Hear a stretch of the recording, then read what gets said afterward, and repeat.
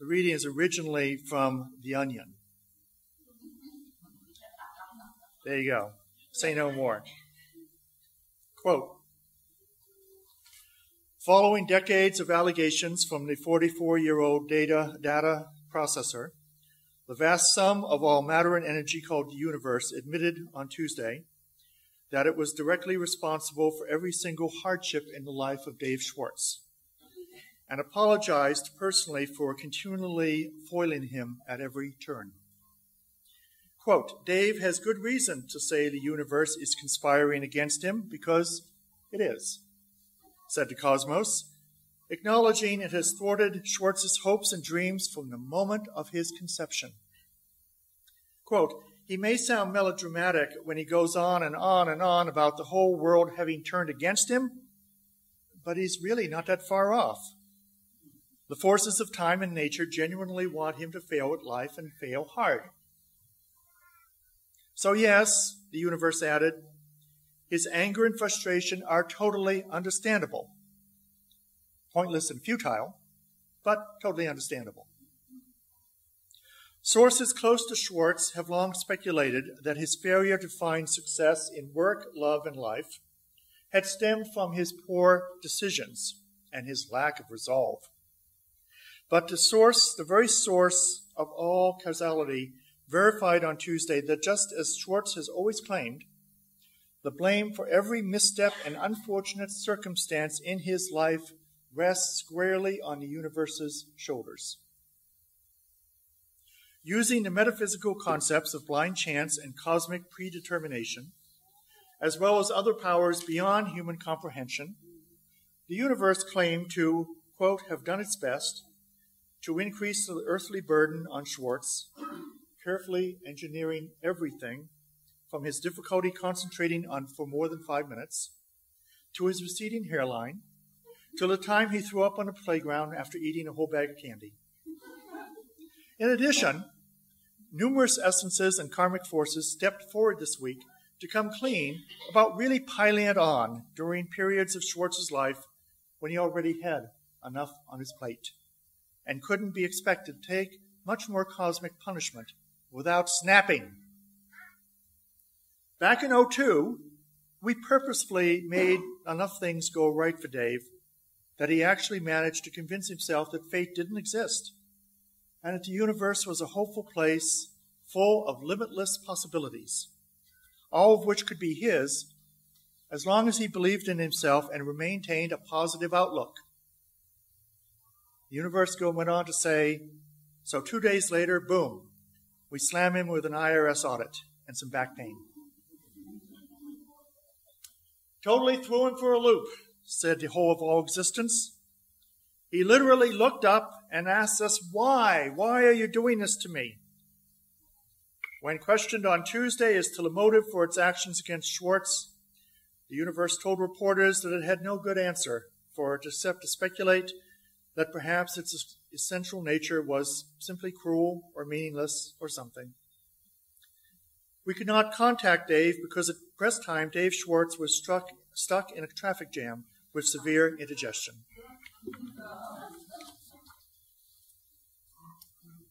Exactly. All right, let's get away from that silliness. First of all, congratulations again to the search committee. I hope you will be here for both services and candidating week. I will say from my own personal experience, having done this back in 2003, that candidating week is a very intense time for the candidate. She is expected to remember and memorize and try to sort out who has done what, where, and when. Please use your name tags. It will be very important. And be patient. Paula and Jorge, thank you again for your music. And to Wayne, thank you for welcome and announcements. So this morning, and I'm kind of surprised so many of you are here today. This morning, I want to convince you that we are all fools. But not just any type of fool. This is a special type of fool that is desperately needed in this world. And if there are fools, you're it.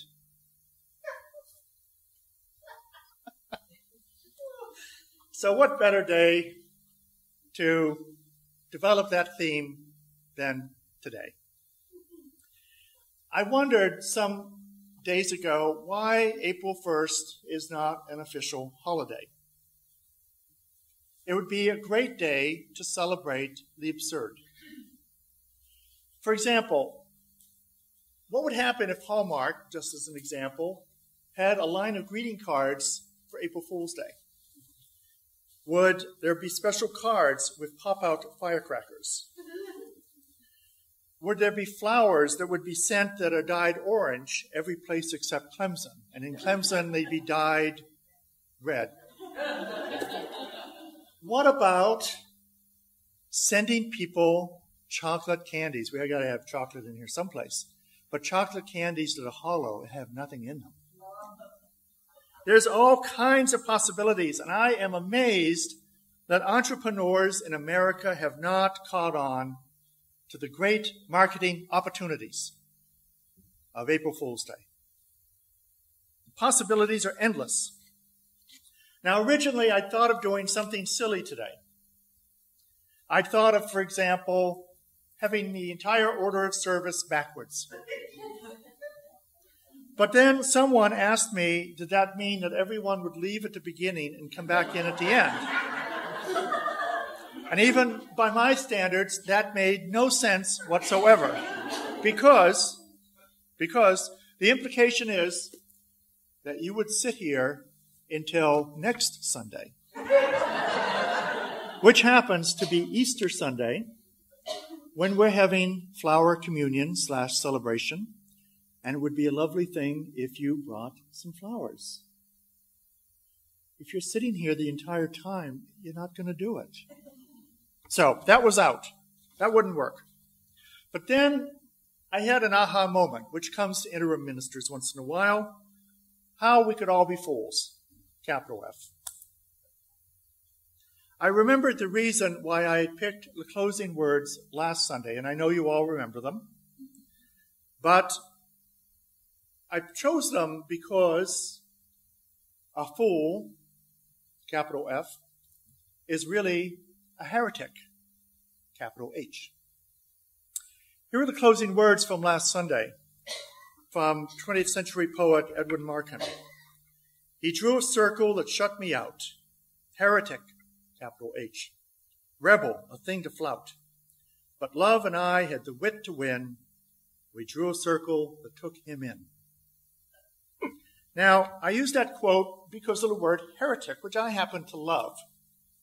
It was prominently capitalized and accentuated. So I'm going to take this morning as a little adventure to see if we can be heretics or fools and smile at it. Now, I am mindful that today is Palm Sunday.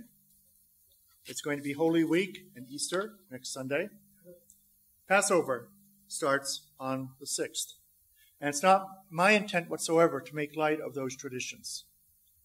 And for some of you, I hope you will follow them. And we will speak of Easter and celebrate Easter next week. But I am of the belief that every day, every morning, every moment gives us something to learn. And April Fool's Day, despite all of its silliness, has an important lesson. On the right-hand side of the bulletin, you're going to see two dictionary definitions of heretic and trickster. Now, the definition of heretic is pretty close to the original Greek. And the Greek expression, in its literal meaning, means to choose freely. To choose freely. So, you and I know that the word heretic has some connotations these days as being a bad word. But it probably fits us pretty well. We have the choice to choose freely without the dubious aid of dogma or sacred teachings that say they are correct and all the others are wrong. So we might be able to argue successfully that, yes, indeed, we are heretics, in the best term of the word. Now, before I go on, I want to introduce you to this really nice little book called The Essential Crazy Wisdom by Wes Nisker. He's as you might expect, he's a kind of a crazy Buddhist teacher and writer, and he's also a singer.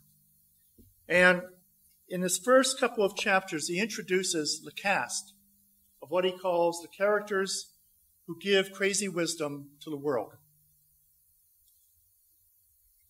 So, here are the labels that he gives. And remember, these are archetypes. Clown, jester, trickster, and fool. Although he does leave heretic out. Because he says that heretic covers all of them in one way or another, in the sense of choosing freely. Now, I want to stand aside here. I am not, and do not come up to the service afterwards, or tell the new minister, or if any of you are references, don't say this either. I am not saying that you here, individually, are clowns, jesters, tricksters, or so on. You might be heretics, but I'm not calling you clowns or fools, so don't go there. But what I'm saying is that institutionally, Unitarian Universalist faith characteristics include those archetypes. Now, let's start with the clown. Nisker says that the clown archetype is the most human of all the archetypes of crazy wisdom. The clown just never gets it right. Early vaudeville and silent movies were filled with clowns like Charlie Chaplin.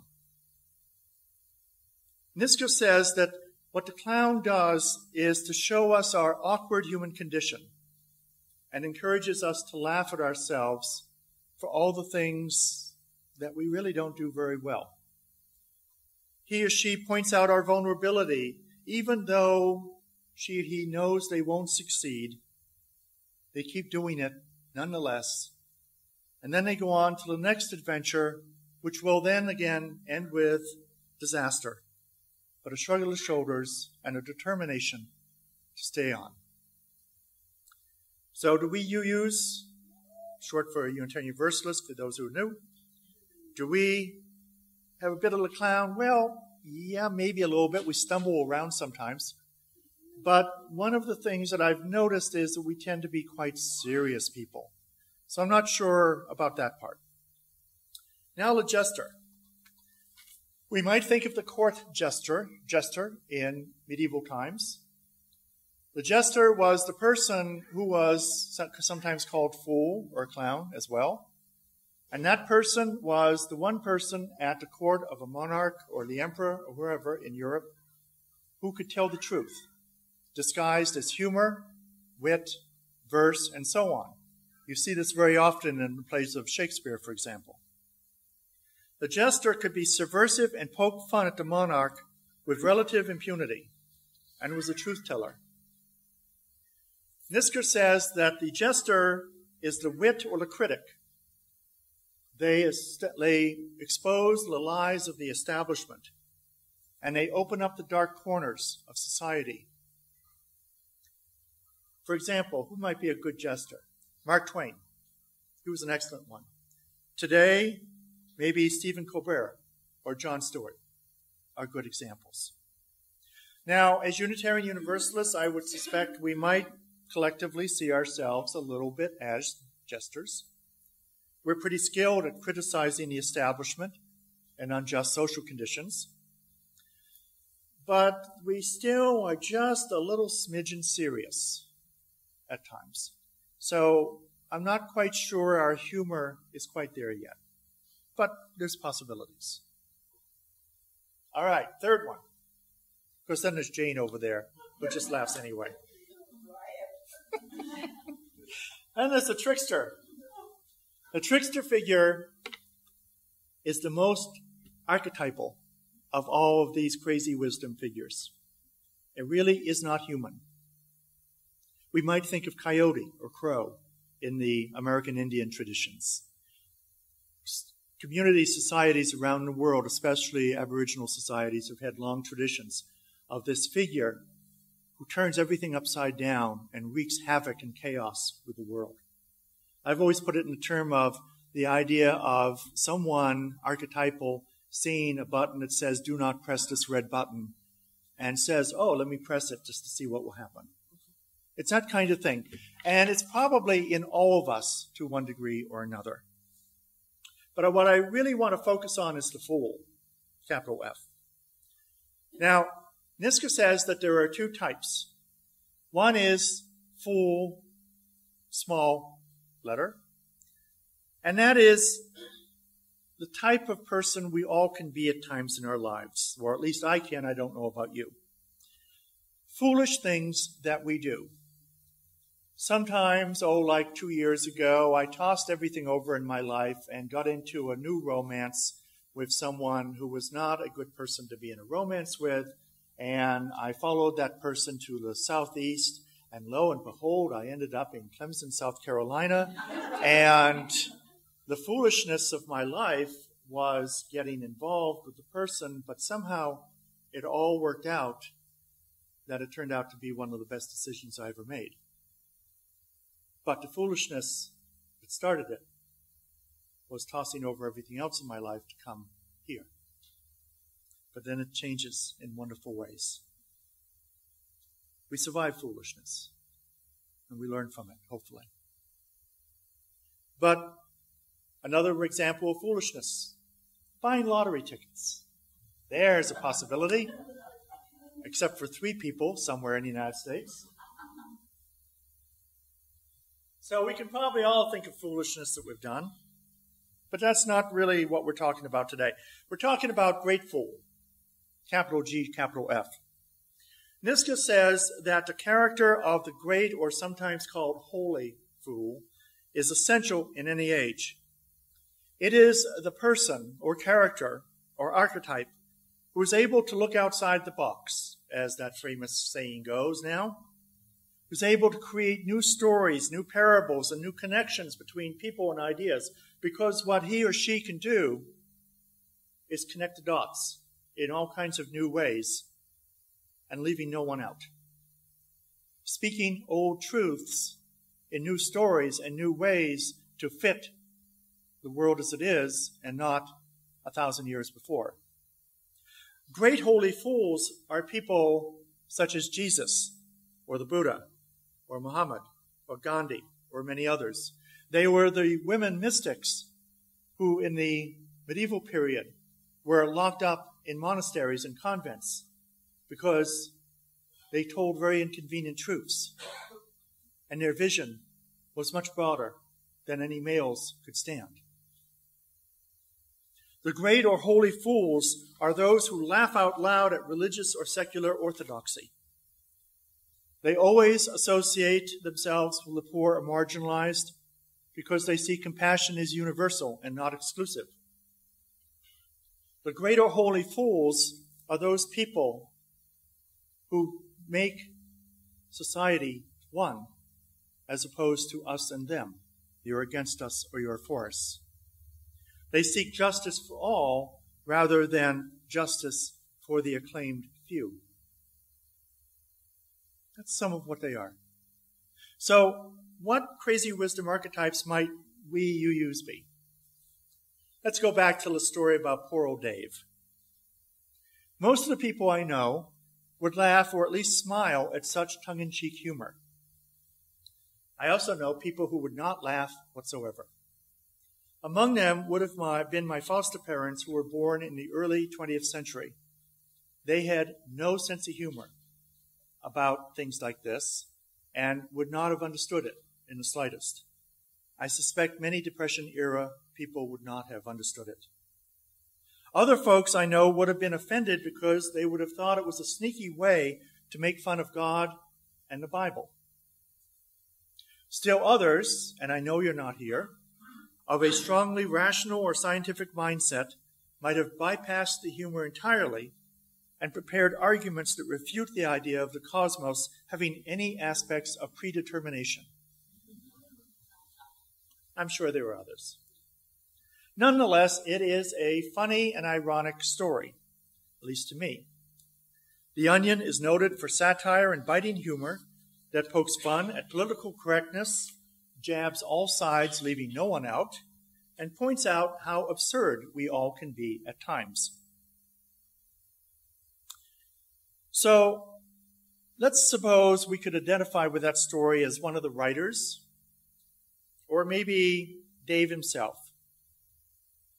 Which one of the crazy wisdom characters or archetypes would we be? Well, the clown figures in the story because we can at some level understand Dave's hopeless struggles. Who among us has not been caught in traffic with severe indigestion at times? How many of us at one time or another in our lives hasn't got, why me? And of course not gotten an answer. We're all in that place sometime where we're a clown. The jester is a part of us who might be the writer of the story of Dave and the universe. The jester pokes fun, and she or he is able to speak inconvenient truths and make people laugh, even if just a little bit uncomfortably, and making sure everybody else is laughing around them. So I think there's a piece of that there too. Now, the trickster, as I said before, is a difficult part because the trickster is not human. It is an archetypal force that is so primal and is so mythic that I don't know what characteristics we have of the trickster in us, but I would bet that there's a good sampling here at this congregation. It tends to fit religious liberals, by the way. But I would think that we would fit a little bit more deeply as great fool in the storyline of Dave and the universe. We laugh at ourselves in the storyline because we see bits of ourselves in what happens to poor Dave. We laugh because we know for a fact that the universe is far stranger and far more mysterious than we can ever know. We know, and we laugh because we know that whether it's God or Tao or the Force or some other law of cause and effect, we can probably safely say that we will never be able to define it or embrace it fully. We refuse to accept that there's any one name of God or no God. That is the one true name and nature. Because we know that the mystery of it all is larger than we can ever grasp. And after all, isn't the essence of a great fool, and yes, this is what I'm suggesting you are, and I am too, is to carefully note the two waves of the future, as Woody Allen has said in the opening words. And then when we see those two opportunities, those two actually dangerous ways, one to despair and one to extinction, then what we do is outside the box and say, there's got to be a third way. There must be another way. There's got to be something beyond the joke, the dualism, the good and evil. If that way is there, we need to find it. So if we're the type of fool, capital F, religion, that cheerfully challenges and pokes at the corners of reality, what is our role in the 21st century? If we're the folks who are just foolish enough to challenge the orthodox, to say, whoa, wait a minute, there's another way here. Or to say to the universe, no, I don't believe in you being that mean and cruel to me or Dave. If there is another way, therein is the third path. Are we going to be tossed around as Dave was in the story, or do we laugh out loud with joy as heretics because we are able to choose freely? Now, I don't quite know what the answer is yet, but I'm going to suggest you come back next week because that's when I'm going to explore that question on Easter. Stay tuned. Let's see what happens next.